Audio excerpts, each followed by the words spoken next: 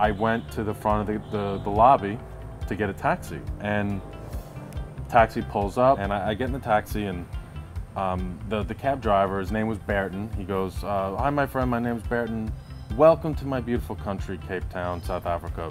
What brings you here?" And I said, "Burton, I'm here for business, but to be honest, I'm gonna propose to love my life." "Oh my God, love in Cape Town. This is such a beautiful thing.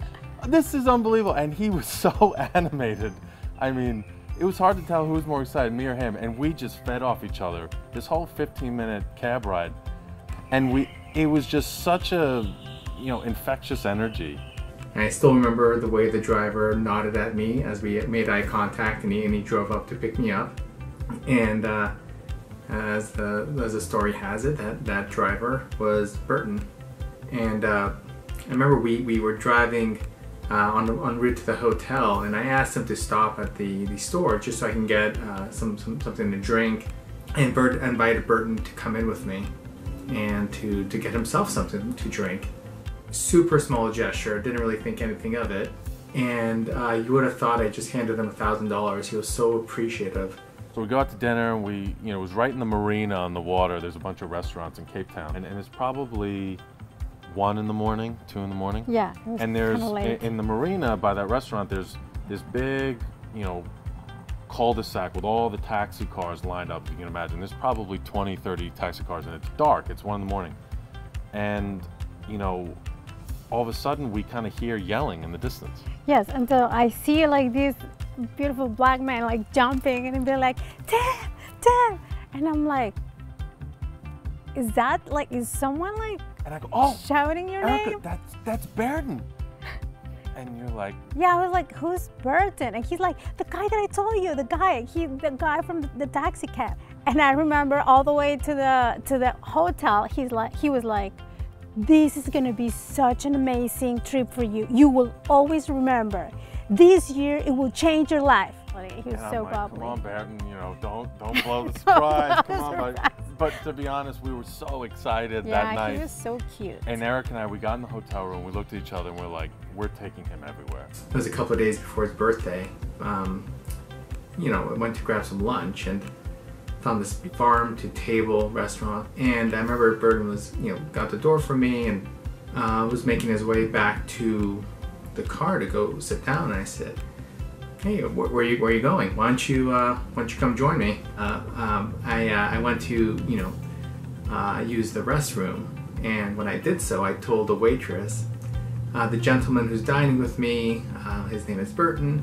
His birthday's in 2 days. Do you think we can, surprise him with a birthday cake?"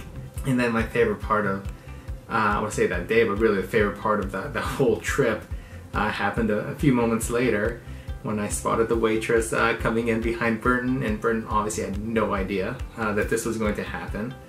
They had a surprise birthday song and birthday cake, and it was just such a nice day. And so the final day of the conference, there was this, it was called the Braai on the Beach. The Braai in South Africa is a barbecue, and it was just amazing. It was on the beach, and Erica came with me, and Burton was like waiting like in the distance in the cab. And so it's finally, I got my ring in the pocket, clenched in my hand, and we go, and we get in the cab, and I kind of like give a nod to Burton. He goes, "Okay, you came to Cape Town to see beautiful views, and beautiful views we shall have on our way to Table Mountain." And we get there, and there's a big sign that says "closed due to high winds." And Burton absolutely saved the day. He put up his hand, and he goes, You came to Cape Town for beautiful views, and beautiful views you should have." He goes, "Signal Hill it is." So we drive for about 15 minutes. We're winding, if you remember, in and out. And he pulls up in this little gravel parking lot. And it was, Signal Hill's a mountain. It's the mountain on the coast of South Africa. Beautiful. Beautiful. And I'm like, "Burton, you did it." I was like, "It came back on." So now I grab Erica. I'm holding her hand. I got the ring in the other. And I just start walking. And you just like took the ring out, went on one knee, and I'm like, I was completely shocked. It was so beautiful. And then when we were coming back, like on the way back, I remember, Burton was waiting for us. And he's leaning up against the car. And I remember I was like, Berton, I did it. She said yes. And his excitement. Oh, what did he he got do? so excited. And then I look at Burton and he's tearing up. So anyways, you know, we're in the car and we took pictures with Berton. He's in our engagement photos. Yes. I mean, he's more important in the story than Eric and I are. Honestly, that's how we feel. It was just there was such a deep connection, even though we knew him for just that short time. My parents had a safari trip to Africa scheduled. It was something they always wanted to do. It was a bucket list thing. And one of the touch points was Cape Town. I was like, Mom, you have to take Berton. You have to take him around town. He's gonna be so excited. And my dad's like, well, you know, this trip, it's been planned and they have cars to take you everywhere. I go, it doesn't matter. I don't care if you have private helicopters. You're canceling them, you're taking Berton around. He's gonna be excited to see you. And my mom's like, yeah, come on, Skip. Berton, you know the story. All right, all right. So I said, when we get off the plane, how are we going to know who he is? So when we got off the plane and we were walking, I could see him with a big sign. And I knew it was him by his big, beautiful smile. And when he gave me such a warm hug, he felt like family right away. And he says, I've been counting down the months, I've been counting down the weeks, I've been counting down the days. And he said, I've been here for 3 hours so I wouldn't miss you. And that was love at first sight. When they came back, it was an amazing trip. And they said of all the incredible things we did and seeing the lions and the giraffes, you wanna know what my favorite part was? She goes, my favorite part was spending time with Berton. What an incredible man that is. And she's like, I get it. I get why you love that story so much.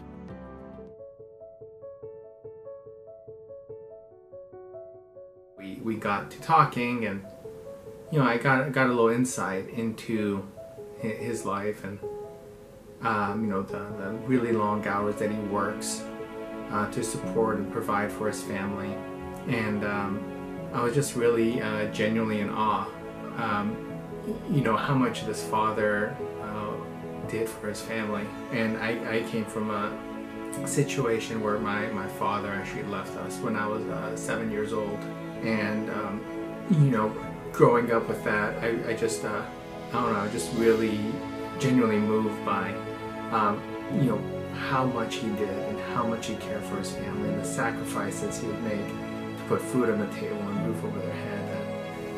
And I just felt compelled to, you know, get to know this guy, and just he's just the kindest man, and then how quickly I was able to figure that out goes to show just the magnetic force around Burton and the good that just emanates from him.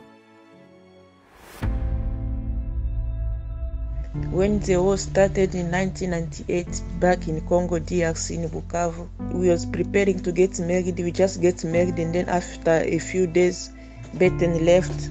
I had to leave the city because they were already planning to close the borders. And since I didn't have enough money to come at the same time, me and my wife, I had to leave her behind.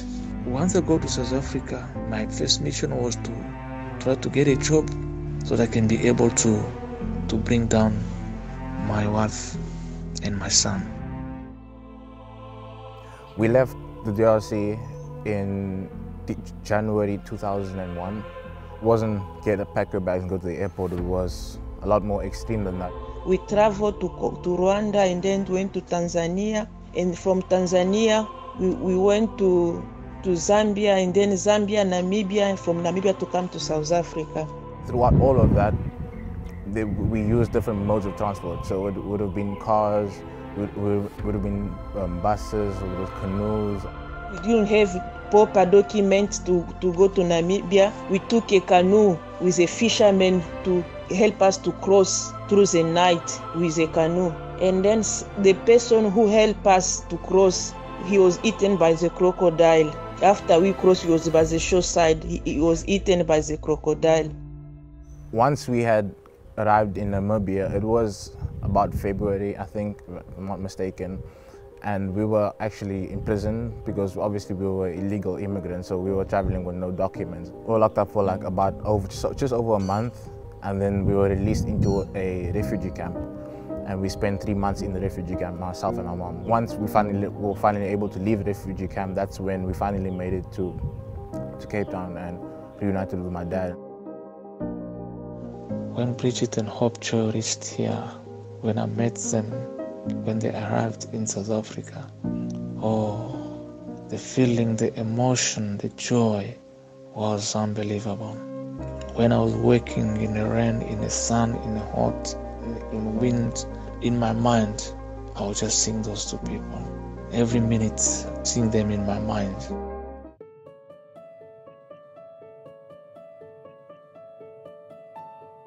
The reason why I look up to my dad is because of everything I picked up, as in terms of his work rate, his ethic, you know, the values that he instilled into me. He was all about grinding every single day. Like, he never had a holiday in his life. Like, this pandemic is actually the first break he's ever had from working since 2000. This is the first break he's ever had.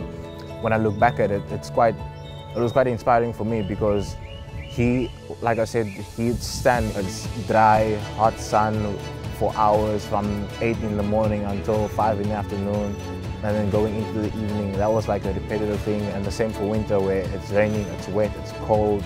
It's all he's ever done. Yeah, so that's how I worked as a car guard for those 13 good years. Yes, I enjoyed the job, even though it was not easy, but I enjoyed it because from the same job, I managed to bring my wife and my son. I managed to pay my rents every month and to put food on the table, which was the main thing. So I was able to support my family. Even when he got the new job, it's him leaving. He'd come home at like 2 a.m. in the night, and then I'll be awake sometimes, and he'd tell me, oh no, he has a trip at like 4 a.m. So he sets like 10 alarms and be like, oh no, I have to leave in 2 hours to go to the airport. It's always been a situation where work comes first in terms of him providing for us. So no matter what, he's always taken that upon himself. And if we didn't have the faith and believe that things were going to get better, we wouldn't be where we are. We wouldn't be able to, like, you know, look back and smile and be grateful for everything. And because when you come from nothing, it's to look back at you know, coming from the scraps and, you know, having something that you can call your own, something that you can own and be proud of. It's a big thing. So, you know, we always thank God for that. I mean, he always reminds me that it's only by God's grace that we were able to get to where we were able to. And no matter what, He will always provide for us, no matter what the situation might be.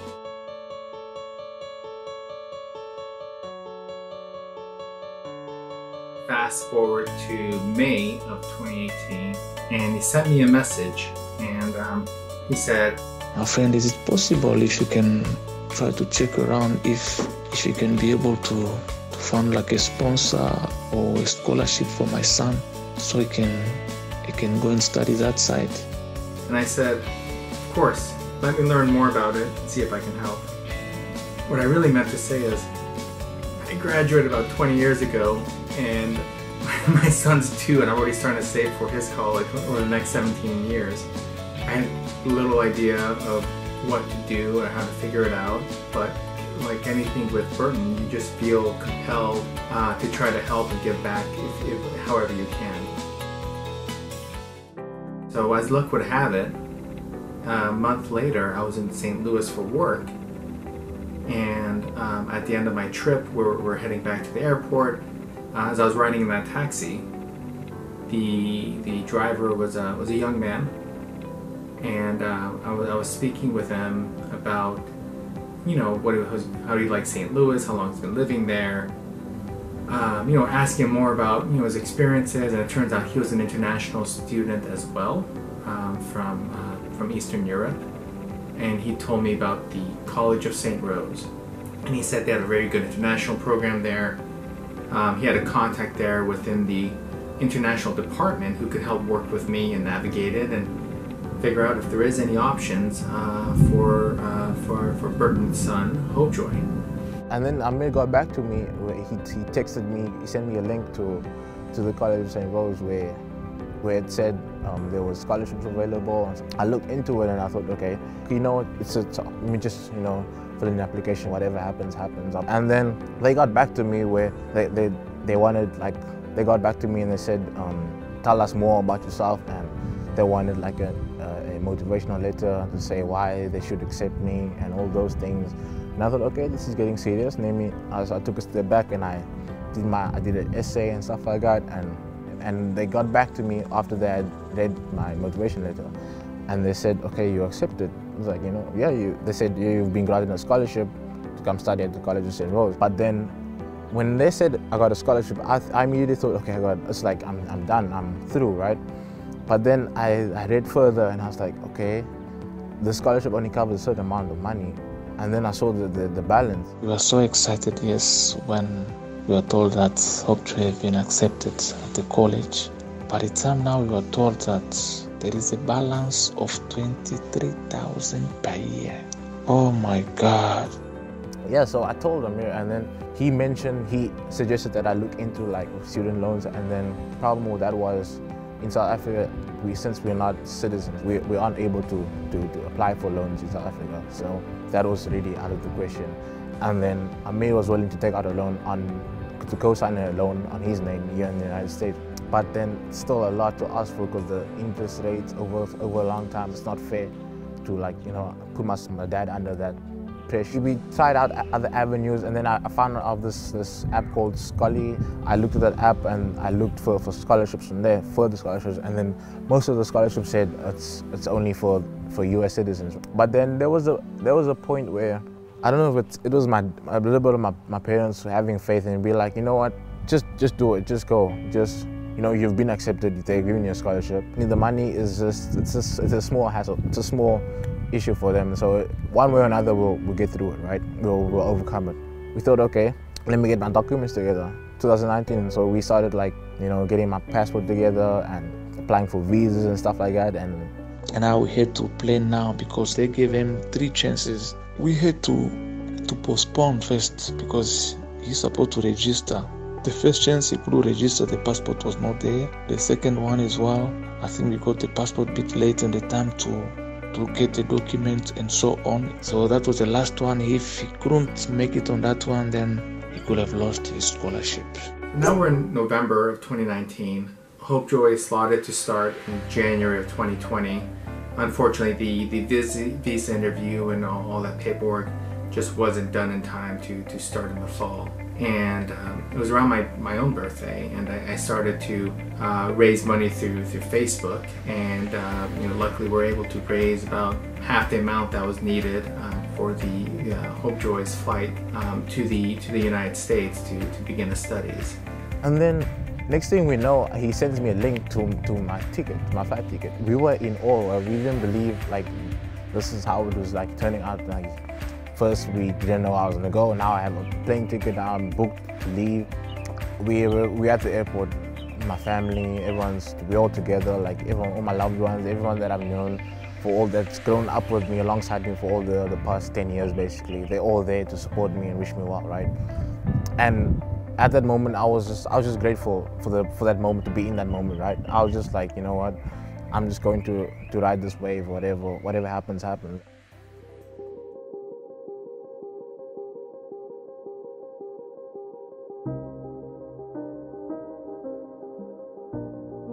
But his first week in Boston wasn't all fun and games. It was also a certain amount of reality that did kick in. It just seemed like an insurmountable amount to pay, and I was intending on getting the loans on his behalf, but it was going to be over $100,000 of debt for me to take, and as much as I wanted to, it just wasn't something that would be fair, I think, for my own family to do that.